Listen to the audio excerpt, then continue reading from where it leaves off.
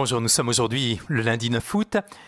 Nous sommes dans la 19e semaine du temps ordinaire et l'Église nous invite à célébrer aujourd'hui Sainte Thérèse Bénédicte de la Croix, martyre. Mais nous allons aujourd'hui méditer avec la première lecture qui est tirée du livre du Deutéronome.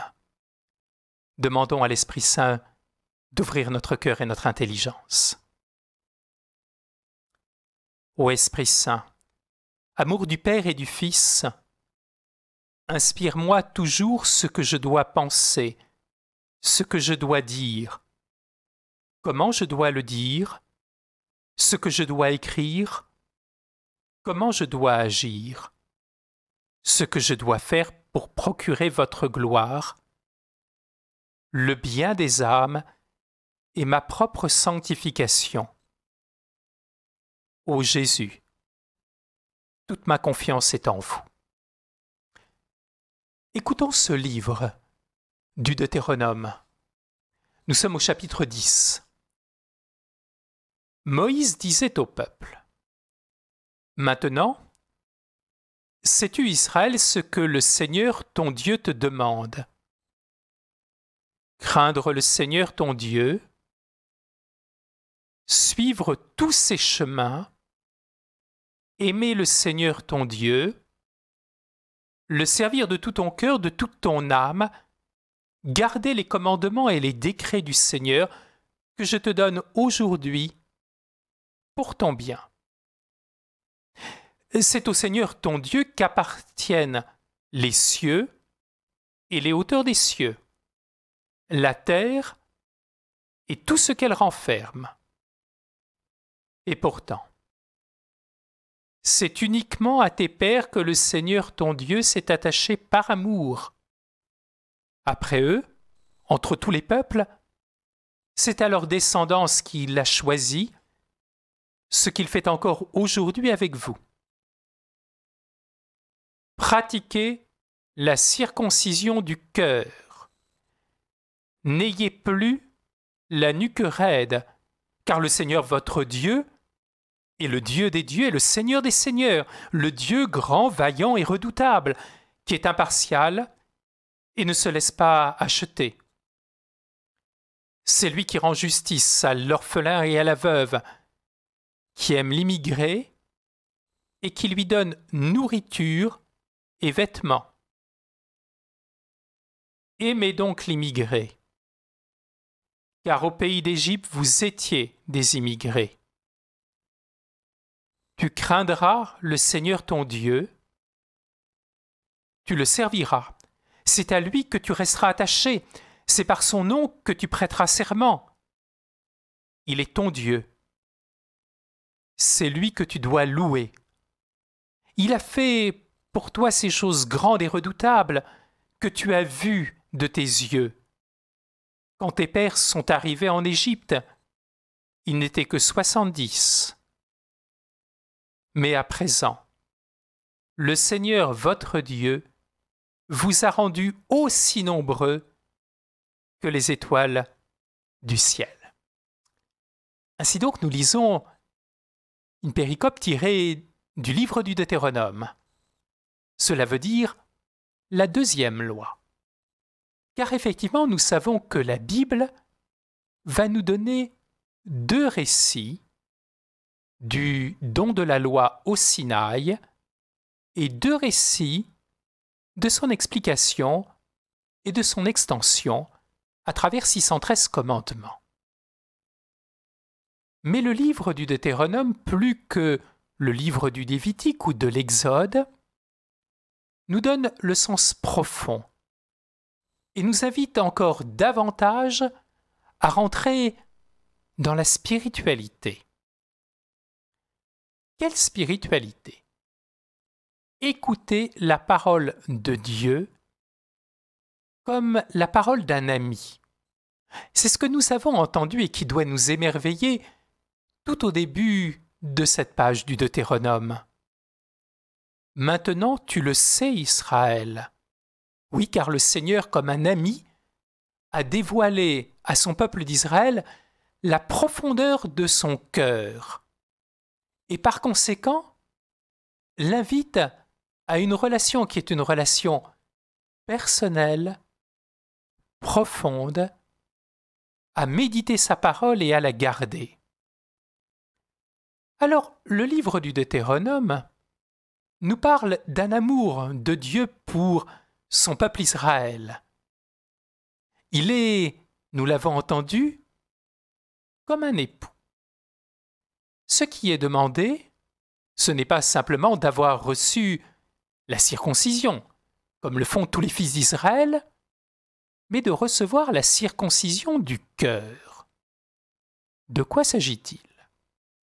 Nous savons que le rite de la circoncision vient d'un rite très ancien. On recevait la circoncision avant d'être marié. C'est pour cela que le peuple d'Israël donne la circoncision aux jeunes garçons, car ils sont appelés à vivre une relation extrêmement profonde, proche et spirituelle avec le Seigneur. Mais il ne s'agit pas, nous dit le livre du Deutéronome, de rester dans une sorte de formalisme et d'appliquer les 613 commandements. Ce qui compte avant tout, c'est de rentrer dans une relation profonde avec le Seigneur. Du reste, le Seigneur est là qui nous dit « Il y a deux chemins. Il y a le chemin qui mène vers mon amour, et si tu ne m'aimes pas, cela va être un chemin qui est un chemin de perdition. Cela va être un chemin de mort. » Ainsi donc le Seigneur, dans cette relation très forte avec son peuple Israël, l'invite à n'aimer que lui et à rejeter toutes les idoles. Nous le comprenons bien. Cette parole est très profonde au fond de notre cœur. Certes, nous sommes tous attachés au Seigneur, ou du moins je l'espère, mais il y a combien d'idoles dans notre vie? Combien de chemins que nous prenons régulièrement et qui nous mènent loin de lui? Lui qui nous aime tant. Nous devons nous aussi avoir un cœur qui est un cœur circoncis, c'est-à-dire un cœur qui est entièrement donné. Et puis il nous invite également à ne pas avoir une nuque raide. Qu'est-ce que la nuque raide? C'est la nuque des animaux qui ne supportent pas le joug et qui par conséquent ne veulent pas travailler. Dans l'Évangile, notre Seigneur dira « Prenez mon joug, devenez mes disciples. » Car effectivement, nous sommes profondément appelés, si nous aimons le Seigneur et si nous vivons dans cette relation d'amour, à prendre la Torah, chercher profondément la justice au milieu des hommes et pour les hommes. Oui, il ne faut pas être un peuple à la nuque raide. Et puis il faut avoir un cœur qui est un cœur large. Car effectivement, il y a la place des plus pauvres. Les plus pauvres, ce sont, bien sûr, la veuve et l'orphelin qui, à l'époque, ne bénéficient d'aucune aide légale. Mais il y a une solidarité qui doit s'exercer. Et nous savons à quel point Jésus sera attentif aux plus petits, aux plus pauvres, et en particulier aux veuves. Mais il y a également l'immigré, celui qui a dû quitter sa terre parce qu'il n'a pas suffisamment de nourriture, ou alors quitter sa terre parce qu'il y a dans cette terre le totalitarisme qui l'empêche d'être libre et d'aimer. Et il faut bien se rappeler que si le peuple d'Israël a quitté l'Égypte, c'est précisément parce qu'il y avait un système totalitaire. Ainsi donc nous voyons que le peuple d'Israël doit accueillir tous les hommes et femmes de bonne volonté qui veulent accueillir la parole de Dieu, la Torah, et rentrer dans cette relation d'amour profonde avec le Seigneur. La preuve qu'il nous faut aimer le Seigneur vient de ce que le Seigneur a fait sortir le peuple d'Israël d'Égypte. Et le livre du Deutéronome, nous venons de l'entendre, a une très très belle lecture de toute l'histoire du salut. savoir regarder l'histoire. Ou certes, nous pourrions dire, mais le peuple d'Israël dans le désert n'a connu que des difficultés. Nous-mêmes, nous sommes au milieu des difficultés et tout n'est pas facile dans notre temps. Mais il nous faut précisément regarder l'action de Dieu dans l'histoire des hommes, non pas pour être passéiste, mais au contraire, pour affronter l'avenir avec sérénité. Le Seigneur a protégé le peuple d'Israël. Il lui a permis de sortir du royaume de la mort et du totalitarisme. Il peut par conséquent avancer en tout temps et en toute quiétude. Cette parole pour nous est profondément réconfortante, même au milieu de la période que nous vivons, une période qui n'est pas toujours facile.